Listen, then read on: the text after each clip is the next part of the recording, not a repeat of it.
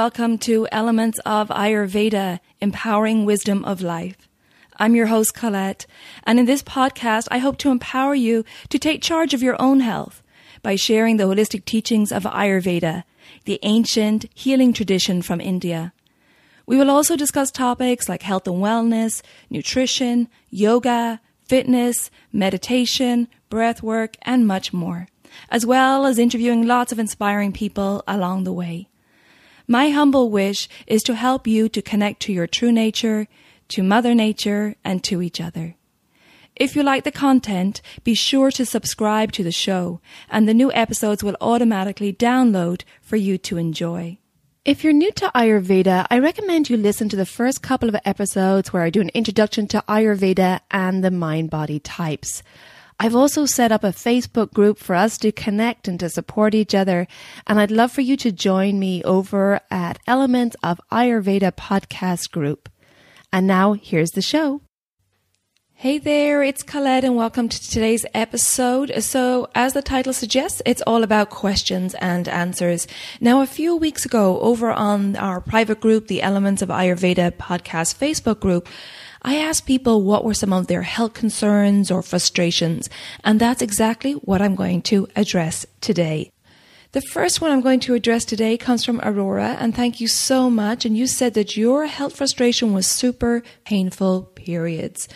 Now, even though we are led to believe that premenstrual symptoms are normal in the West, the Ayurvedic perspective is that when a woman is in balance, she should not experience any PMS or discomfort during her menstrual cycle.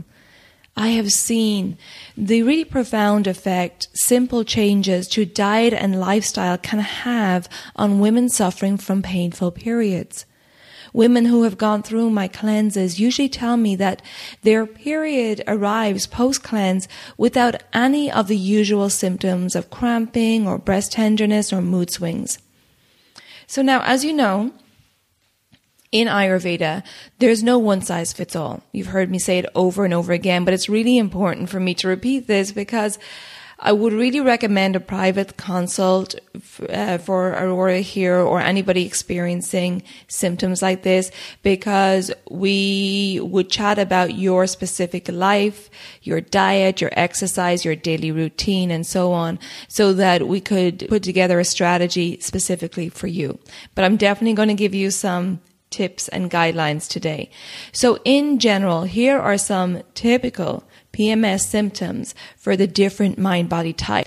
So for a person with a high Vata constitution, or it could be a person with a Vata imbalance, they may experience anxiety, feeling disconnected or spacey, a feeling of restlessness, nervousness, maybe mood swings. A person with a high Vata constitution may experience spasms or moving pain. Constipation can often be a factor during the menstrual cycle. Feeling worry or disturbed sleep, really light sleep, maybe waking up between the hours of 2 and 6 a.m., that Vata time of the morning. For Pitta, the PMS or the menstrual symptoms could show up as excess heat in the body, like really overheating during the Pitta time of the night, and that would be from 10 p.m. to 2 a.m. Sharp cramps, irritability, anger, sharp pains throughout the body. This could be headaches or migraines. Also, there may be some skin irritations like an acne breakout. There could also be nausea or vomiting, loose stool or diarrhea, or breast tenderness as well. And then for Kapha, person with a high Kapha constitution or Kapha imbalance, it may show up as lethargy, feeling down, feeling depressed. You may want to just withdraw completely from social life, emotional eating. There may be dull pains here, like dull cramps, a dull headache, heaviness in the head. There's a heaviness in the emotions. There could be water retention and bloating and excessive sleep as well, really feeling just a heaviness physically and mentally. Now, unfortunately, the Western society doesn't recognize or respect this very special time in a woman's monthly cycle. However, I have to say, I think that's changing. But in an ideal world, society would see this time as a sacred time for women to connect not only to their own body, but also to Mother Nature for insights. And we would be supported during this time. Now, I highly recommend you check out the episode I did with Woman Stands Shining, Pat McCabe from the DNA Nation. If you haven't heard that episode, check it out. She goes into a lot of talk about the importance of connecting with our cycle, and she suggests some rituals there. So highly recommend that. But just because our society as a whole doesn't support the menstrual cycle, it doesn't mean that we have to plow through it or get on with it. So here are some great Ayurvedic tips to support you during this time. The most important one is rest. Now, rest is key during the menstrual cycle because at this time, Vata, the energy that governs all movement in the body, is responsible for the downward movement of the menstrual blood. So we need to make sure Vata's in balance to ensure a smooth flow. Vata is balanced by routine in sleeping, in eating, and waking hours. Avoiding overstimulation of the senses is also really important at this time. So taking time to yourself, taking quiet time. Now, while it may not be possible to stay home from work, you could ease off your workouts or your social get-togethers during this time. So thinking some calm, quiet environments. If you think of a gym which has got loud music and lots of banging weights and lots of noise and lots of people, that may not be the best environment for you while you're going through your cycle. And if you tend to get irritable, that will just cause more irritability. So during this time, spending more time at home or even going to a yoga studio which you like and doing some restorative or yin or slow yoga practices. Cooking nurturing foods that are easy digestible and that are grounding with lots of root vegetables, things like soups and stews. Herbal teas can really be beneficial at this time, things that aid with calm and digestion, maybe like some fennel or some lavender or some chamomile in the evening would be lovely. Also, calming essential oils can really help, either diffusing them or putting them on a cotton ball in your pillowcase and having them throughout your home. Oils like Kalari sage, lavender, rose, geranium, all these are really good for painful periods and discomfort during the menstrual cycle. So basically what you're doing here is you're making a little cocoon for yourself. You're making a really nice environment that's warm and inviting and comforting for yourself as you go through this time. So we have to respect the fact that our body is going through a lot at this time of the month. And so treating it well with nurturing Abhyango oil massage, nurturing food, meditation, pranayama, journaling, restorative yoga, giving yourself some time to reflect will ensure an easeful, smooth flow. Now, for painful cramps, you could also try a castor oil or coconut oil pack. Coconut oil will be good for pitta constitution. Castor oil will be good for kapha and for vata. And I will actually put those instructions in a download. So you can download them on my website. You just go to elementshealingandwellbeing.com/freebies, or just go to the link in the show notes here. But essentially what you're doing is you're putting oil on a washcloth and then putting it on that area of the body that's sore. They're really amazing for help and helpful for any cramps. So life moves in cycles, and this monthly cycle is a wonderful reminder for women to take time to rest and rejuvenate. Now, I did also see a post recently on Instagram which was talking about a period revolution, and it described this as women rising up to reclaim periods and hormones as normal and healthy and not something to be shut down with hormonal birth control. And I would add to that, not to be shut down by plowing through life. So I think it's important for us all to respect the menstrual cycle, to get in tune with our menstrual cycle, and it's definitely not something we should dread or we should like I said, try plow through life and just get on with it and ignore it. It's a great time for us to reflect, to rejuvenate, and take some time out for ourselves and respect our bodies. Because if we're ignoring it, it's going to try to get our attention in some way, whether that's through painful cramps or, the body's always going to let you know when it's not happy. So thank you again, Aurora, for that question. Really great. And I hoped those tips helped you.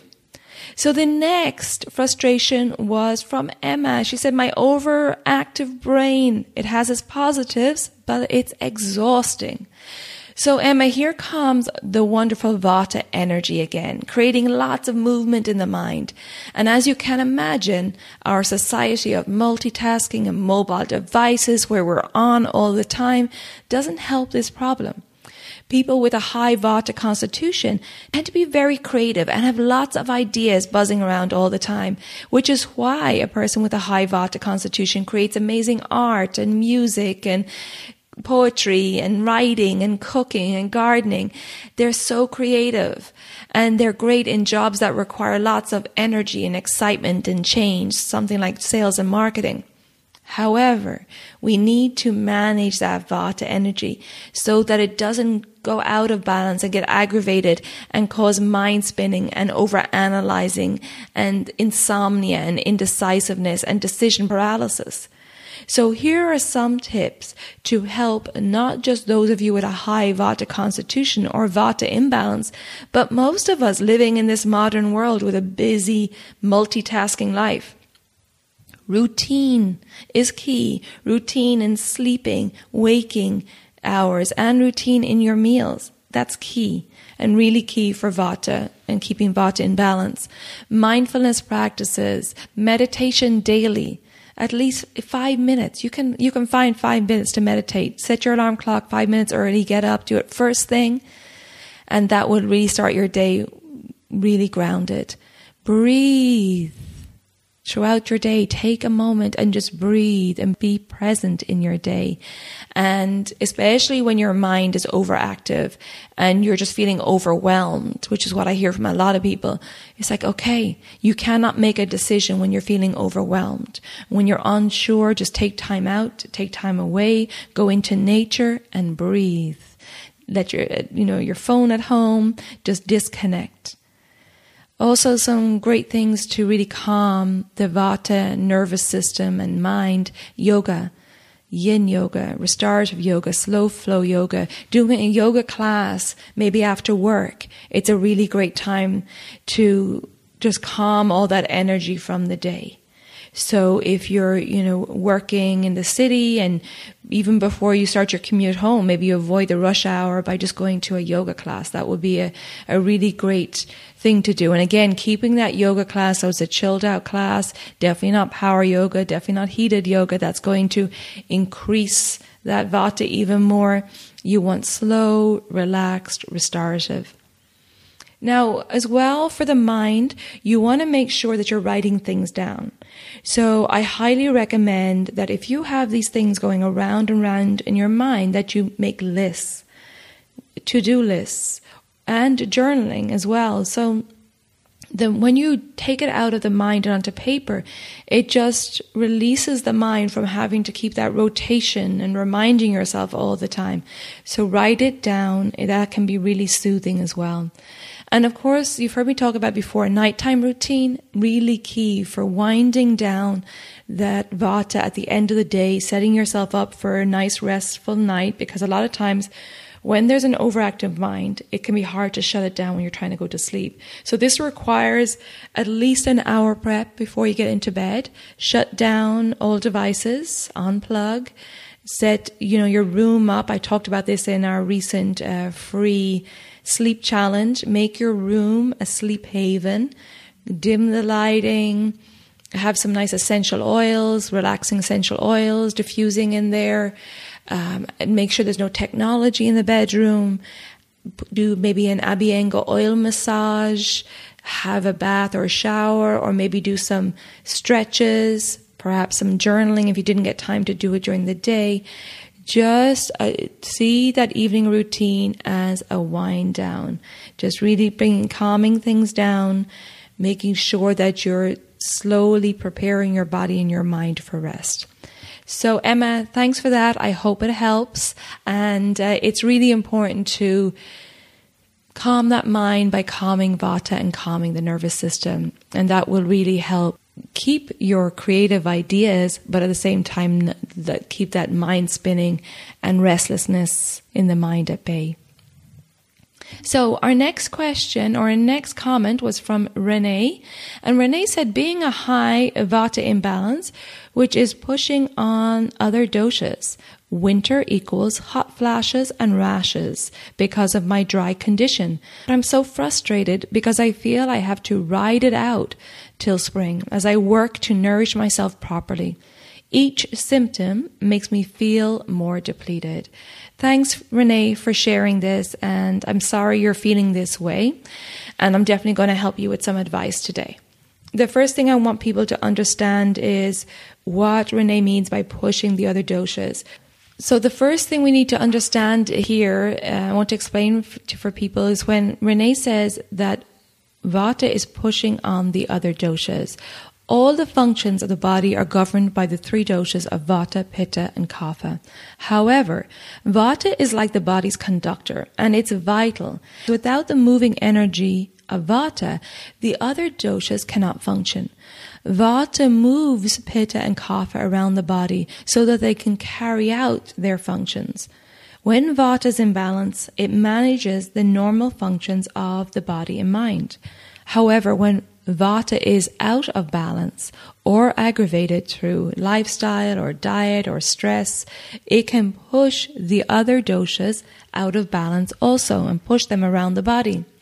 Now again, I know I sound like a broken record here, but it's so important to understand that everybody is unique. Each person has a different mind-body type and will have different signs of imbalance and will require different food, lifestyle, mindfulness techniques, etc. to bring their body and mind back into balance.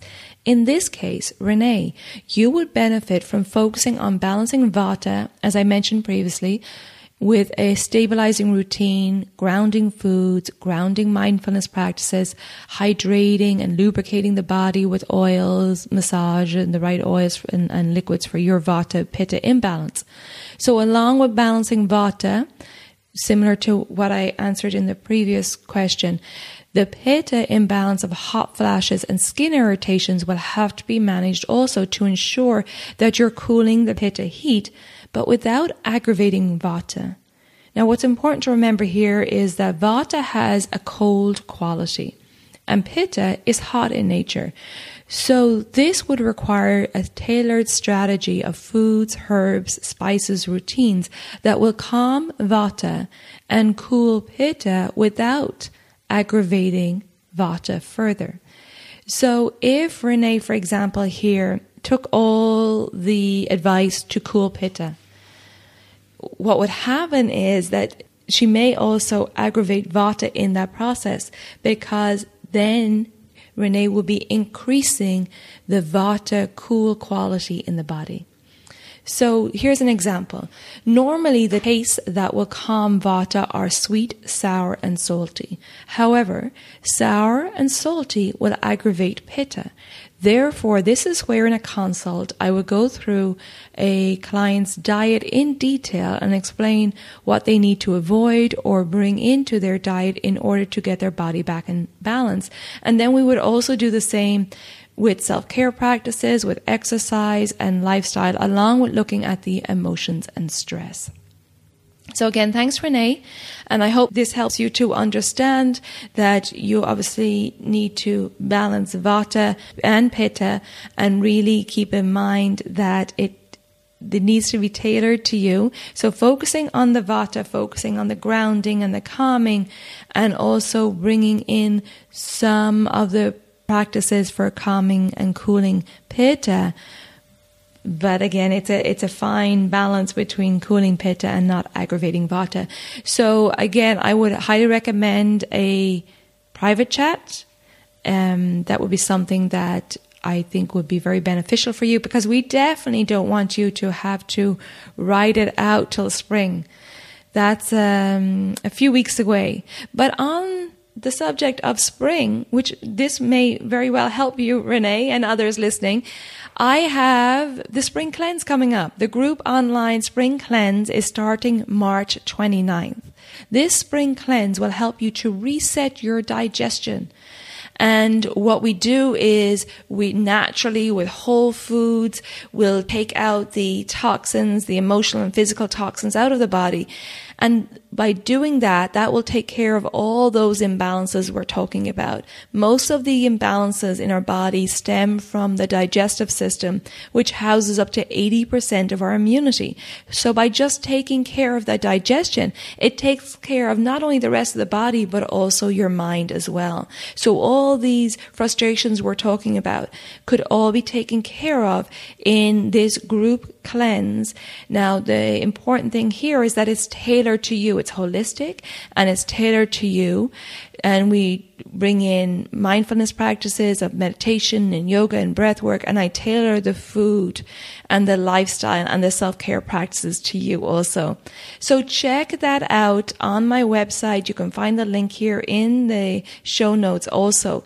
Now, I will only be available for 2 weeks for the consultation. So I have a 90-minute consultation with each person and a private consult, so I can tailor the cleanse to you. And then I give you access to my private cleanse page on my website, where there's a webinar every week with lots of details of why we're doing it and why we're using these foods and so on, and lots of other videos and tutorials and handouts, etc.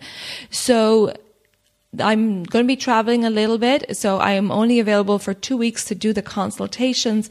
So please, if you're interested, book soon to avoid disappointment and to make sure that you get on my calendar before we start the cleanse. Okay, so I hope you can join me. It's a really great thing to do at the end of winter when everything is a little bit stagnant in the body, and we want to clear out all that stagnation so that it doesn't cause any spring sickness. I also have a competition running right now where you have the opportunity to win a free entry into this spring cleanse starting March 29th. This competition is running until March 12th, so check out the link in the show notes and you could be in with an opportunity to win a free entry into this cleanse. So check out the competition page on my website, elementshealingandwellbeing.com/competition, or just click on the link in the show notes here. Good luck. Okay, now let's get back to the show. So let's go now on to my next question, and this is from Meryl. Meryl says, almost daily I have an upset stomach. In the morning, from the time I wake up until anywhere from 12 to 4 p.m. Aside from seeming not right, it is very inconvenient because I constantly worry that I'll need to find a bathroom. I'm a Vata Pitta constitution. I've tried to stay away from spicy foods, but this doesn't seem to help. Thank you, Meryl, for your question. And I would like to ask you more questions here.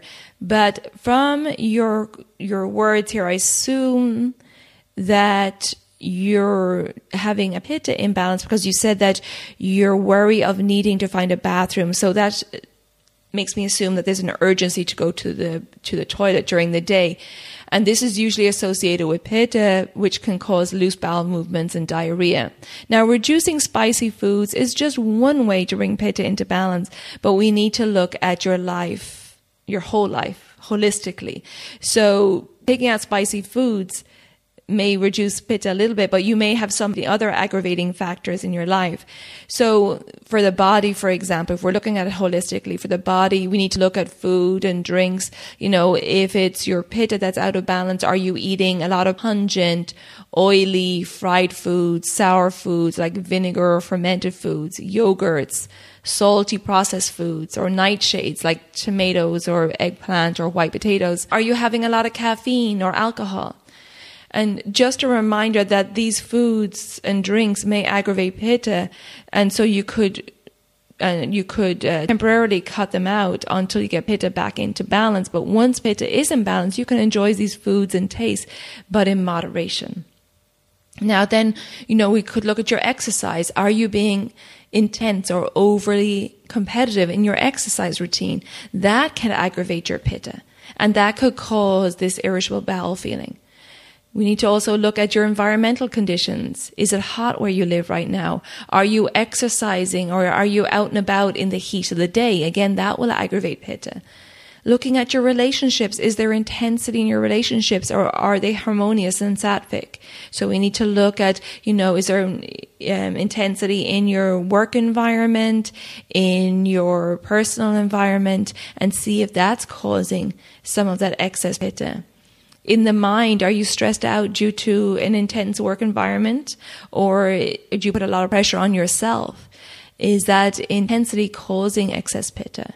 Or are you holding on to a lot of anger or bitterness or resentment? Unresolved emotions can also cause excess pitta. And then we, of course, have to look at the soul. Are you at peace with yourself? Are you getting to express your true self? Are you happy in what you're doing in life?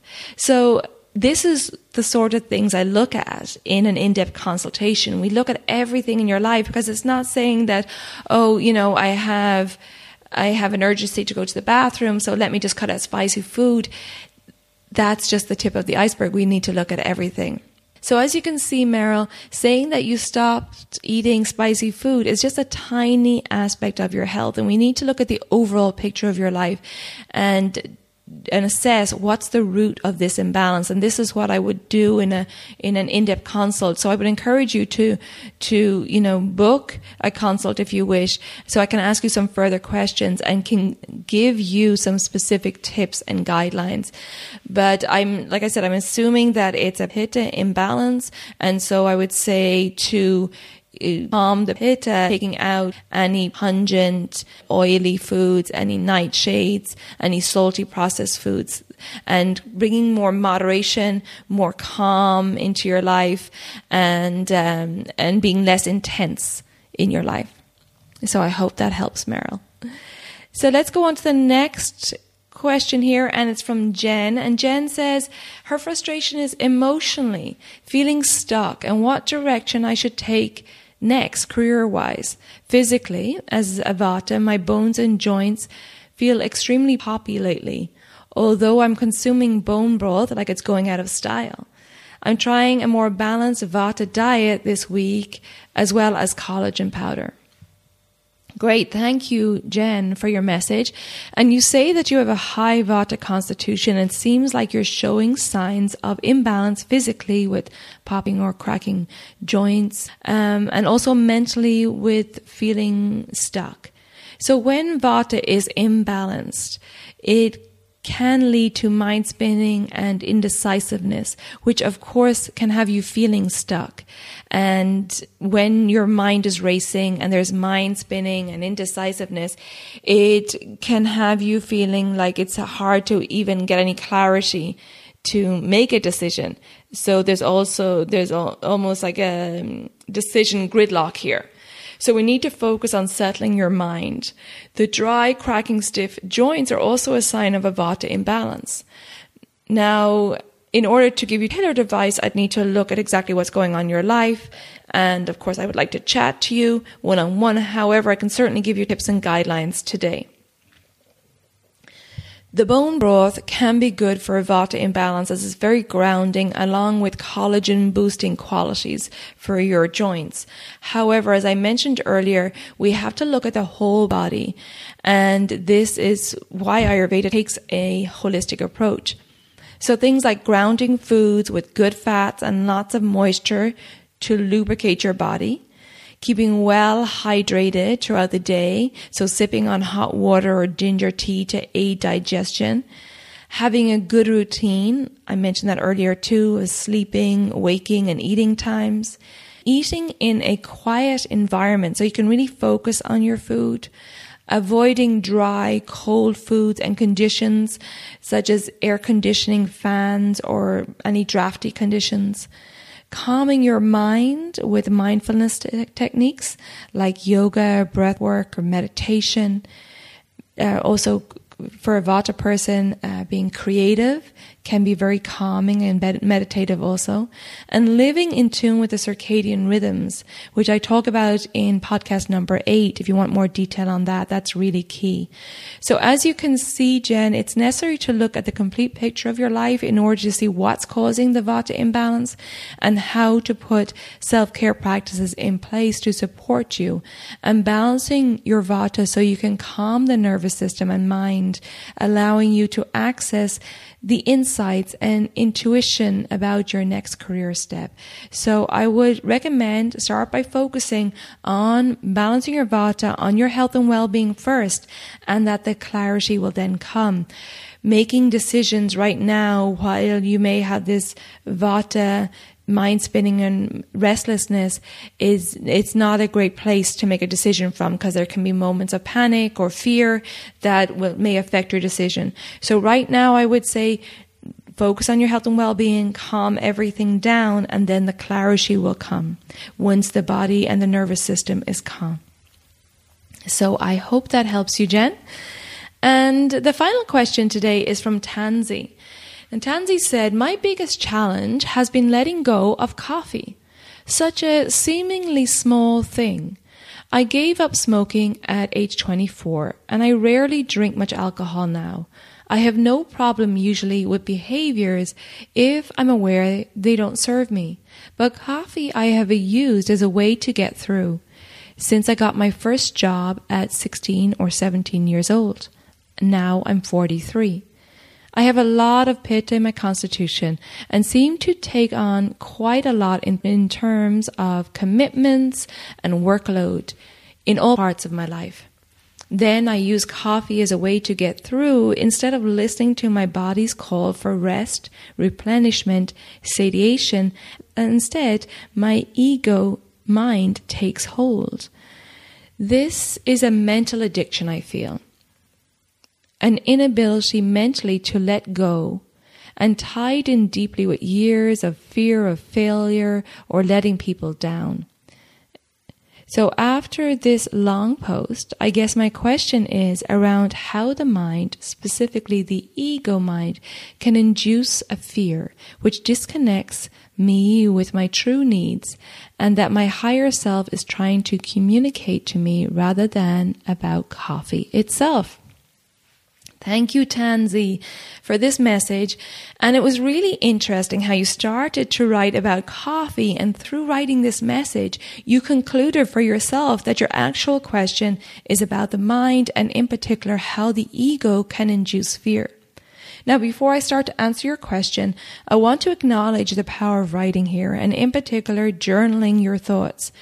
This is why I recommend it so much to my clients, as oftentimes just by starting to write about your feelings or emotions, it can bring you on a journey to the true source of that issue at hand. So just a moment here to say that I highly recommend journaling. And, we saw it here in Tansy's question that she talked herself right into where the actual issue was.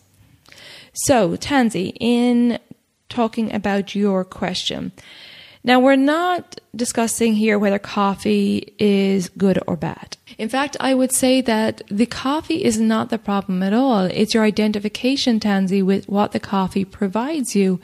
That's the issue here.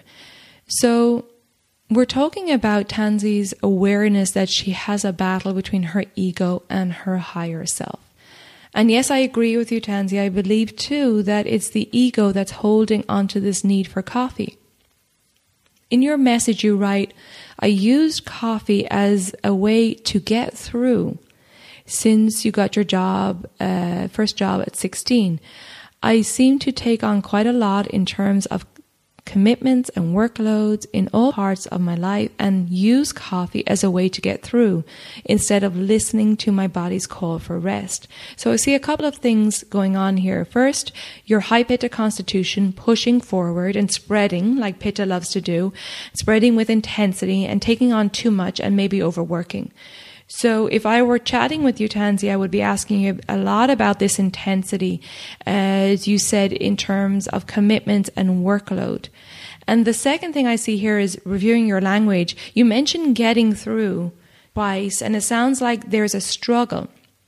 And I would ask you more about that if we were chatting, but it does seem like you're using coffee as a support or maybe a crutch to help you get through, as if coffee is giving you some extra strength or power to get through this struggle.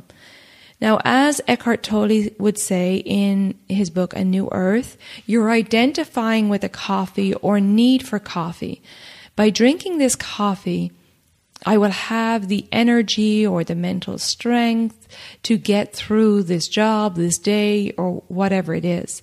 Eckhart says that what you identify with is all to do with content, whereas the unconscious compulsion to identify is structural. It is one of the most basic ways in which the egoic mind operates. The question is, are you finding, Tansy, that your strength, your power, your endurance, are you finding that through the coffee? Now, Eckhart says that this is exactly what the ego does. Ego identification with things. The ego is creating an attachment to things. So does a lack of coffee make you feel like you can't get through your day? So logically, you know, Tansy, that the coffee is not serving you. And in fact, you think it's inhibiting you from gaining access to your higher self. Now, the ego doesn't like change. So it will convince you that you need this coffee. And it may bring up thoughts like, you can't survive the day without coffee. You always have coffee. That's what you do. You won't perform as well without coffee. You've had coffee since you were 16. Who are you without coffee? You're going to have an energy crash without it. You won't be able to get through your day. You're going to struggle, and so on. The ego will bring up all those fearful scenarios so that you will hold on to the comfort blanket or the crutch of coffee. So how do you stop identifying with this coffee? Well, again, I'm getting my inspiration from Eckhart Tolle's A New Earth here. Just by recognizing, and you've already done that, Tansy, just by recognizing your reliance on coffee, that you have that awareness around it, you're already starting to free yourself from the hold of coffee.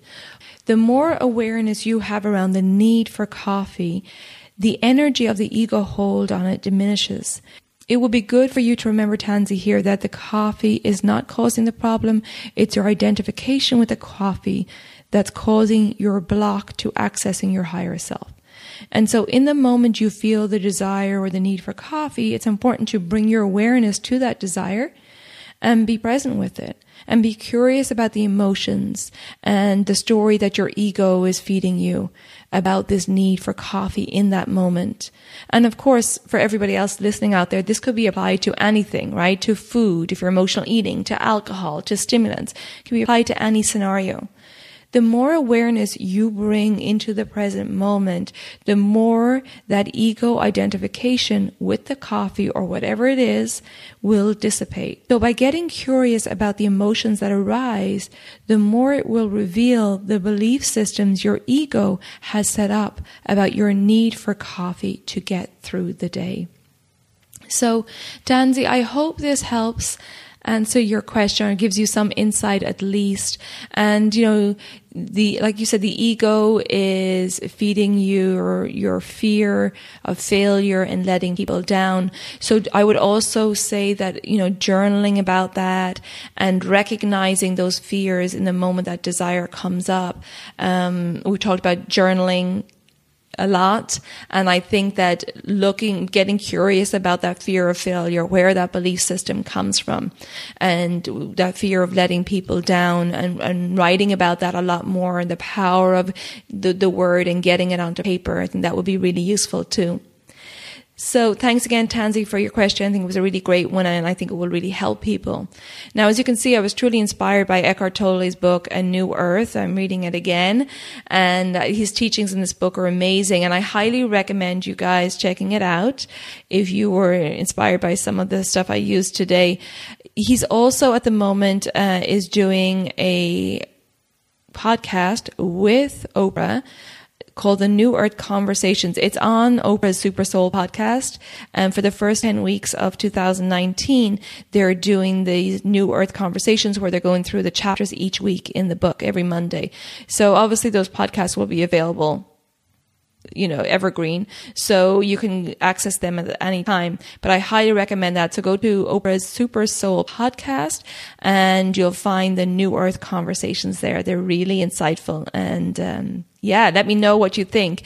We have that Facebook page where I'd love to hear from you.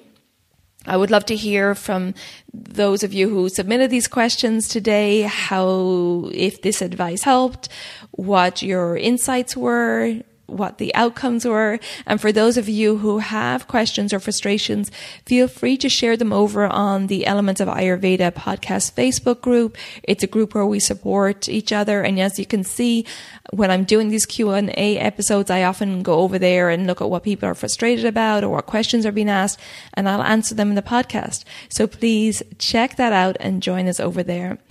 Also, as we wrap it up here, just a reminder that if you want to download the castor or coconut oil pack, which is great for any cramping in the body, just click on the link in the show notes or go to my website, elementshealingandwellbeing.com/freebies. And if you want to join the spring cleanse, make sure you check it out on my website, or you can click on the link here in the show notes, starting March 29th. And of course, I have that competition running until March 12th, where you can win a free entry into the Spring Digestive Reset Cleanse. So we can unpack all those physical and emotional toxins trapped in your fat cells and get you ready to enter spring feeling light, clear, and energetic. I also announced recently I have a Patron page where you can support the podcast if you wish, and for that support you can receive access to a monthly Q&A where we can connect, where I answer questions that you have about the podcast. I share any info that I didn't have time to put in podcast episodes, and I answer general questions about health and well-being too. So that's a monthly Q&A where we can connect, and this is for those people who donate as a patron to the podcast, and I appreciate your support. Finally, the last thing I want to remind you of is my Riviera retreat right here on the French Riviera in the town I live in, Villefranche-sur-Mer, October 11th to 13th, 2019. I'm going to host an Ayurveda and yoga retreat. People are already booking, so if you're interested, I would love to have you here. I'd love to show you my village, and we get to have lots of fun and education and good food, and it would be great to have you here on the Côte d'Azur in October. So check out that link in the show notes too, or go to my website, elementshealingandwellbeing.com/retreat. Thank you again to all of those who submitted their questions and frustrations. I appreciate you sharing. And again, if you want to or have a question, feel free to share it over on the podcast Facebook group.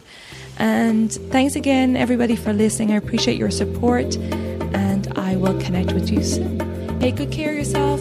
Be well.